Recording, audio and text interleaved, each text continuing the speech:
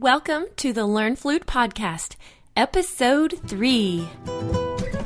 You can do it, and Rebecca will show you how, step by step all along the way. Introducing the Learn Flute Podcast. Well, hi, and welcome back here for Episode 3 of the Learn Flute Podcast. My name is Rebecca Fuller, and this is where you find answers to your flute lesson questions. Now, on my website, Learn Flute Online, I have literally hundreds and hundreds of video tutorials that walk you through how to play the flute, step by step.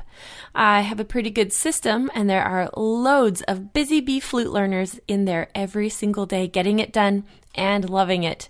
Well, today on this episode, I'm going to be giving answers to one of the most common questions I get from beginner flute students. Why do my fingers feel so slow and uncoordinated? When a person first decides to learn to play the flute, they oftentimes have been listening to someone else who's already been riding that learning curve road of playing flute for quite some time. So it's easy to get the perception that it's going to be as simple as the music sounds. Now, when they actually get started, they find out that there are a few surprises along the way. And the first thing people usually notice is that holding on to the flute feels crazy, uncoordinated until you get some skills.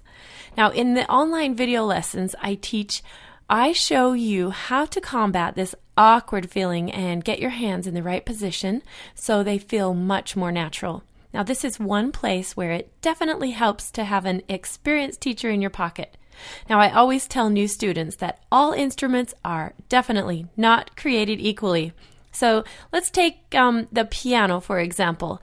There are thousands upon thousands, if not millions, of piano students on this planet, and there are several reasons for that. One being that the very first day a person can walk up to a piano, they are able to reach out, poke a key, and make a perfectly clear tone with no prior knowledge at all. But if that same person were to open a flute case with intentions of learning right then and there on the first day, they wouldn't even get past how to put it together without a lot of troubles, let alone figuring out how to make a tone on it. Now, that being said, the piano uses one finger per note, and you have 10 fingers. So even though you have a lot of early success on the piano, it will then complicate itself later when you have to start reading and playing chords with many notes at one time, etc., etc.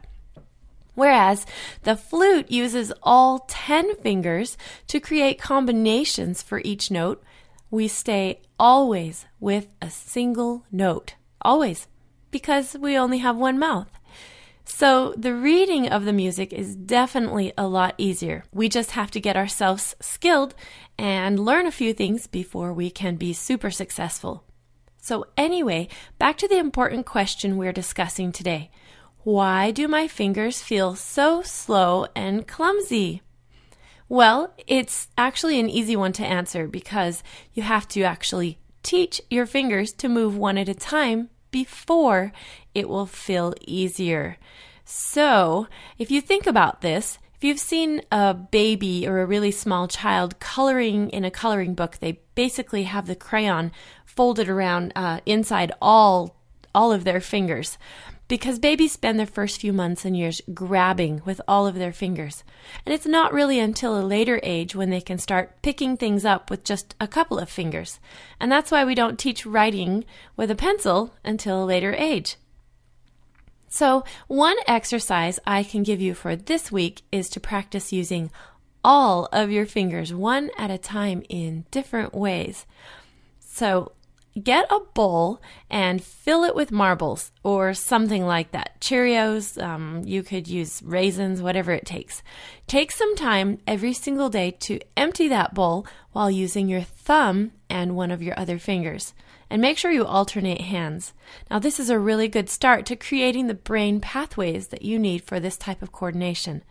Now, another exercise that's on the next level up for you is to use your lap or your desktop to practice lifting one finger at a time. Now, this sounds really easy, but I'll assure you it's really not. You'll undoubtedly have some troubles with some of your more uncoordinated fingers. So be sure and keep your palm down. and your hand relaxed so that your fingers are slightly curved right on top of the table or your lap or whatever you're using. Then, keeping all of your fingers just down, practice lifting just one finger up and then relax it back down. Move through all of your fingers on your left hand and your right hand, and then try some combinations. Try 2 fingers at a time, try 3 fingers at a time, and you can also try playing some games with yourself like, can I lift both of my thumbs at the same time? Or can I lift my pinkies and my thumbs at the same time? What about my index fingers? How about an index finger and a pinky or a thumb? Now, you can get as complicated as you want, but don't get frustrated here. It sounds super easy, but it's not. And I think you'll find it a challenge. But if you do this regularly, you're going to become more and more fluent at the art of finger lifting, pushing, and relaxing, which is what you need to learn how to play the flute well and to have fluent filling fingers that are not clumsy.